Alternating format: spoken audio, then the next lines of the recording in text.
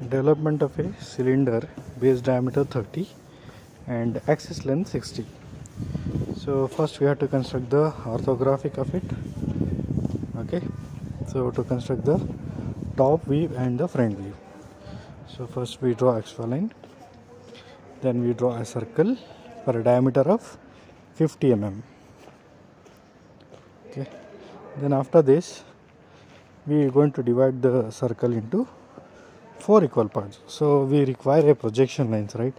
In order to get the projection lines, we are drawing these inside lines. Okay,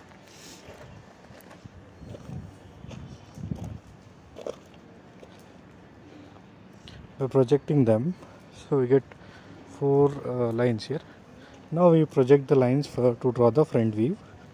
So you can show the dimension here.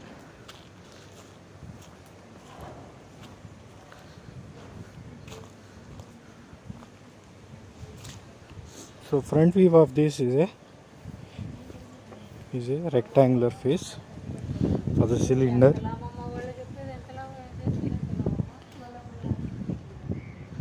Okay, axis height we should consider 60 mm, 60.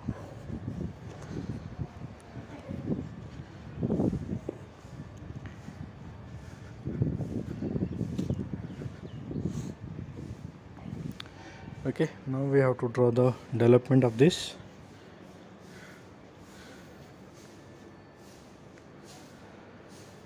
Just projecting the lines here.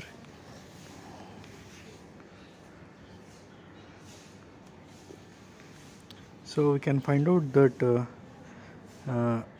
total development of the length using a calculator.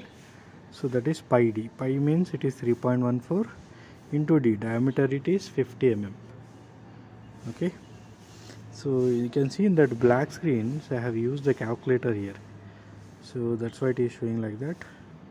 So I'll be writing how much the total length here. Okay, you can able to see it. So the total length what we get, it is 157 mm. That is pi d. Pi into d is equal to 157 mm. Length is the development of the cone. Cylinder.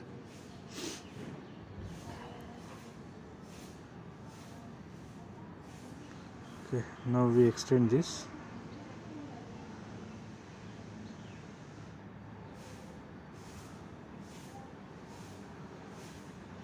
We take one line and then we go to the offset command and we draw another line at a distance of 157 mm.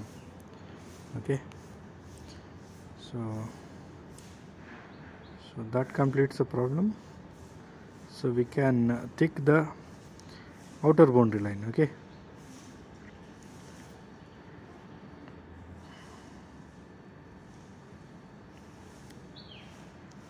we will trim it.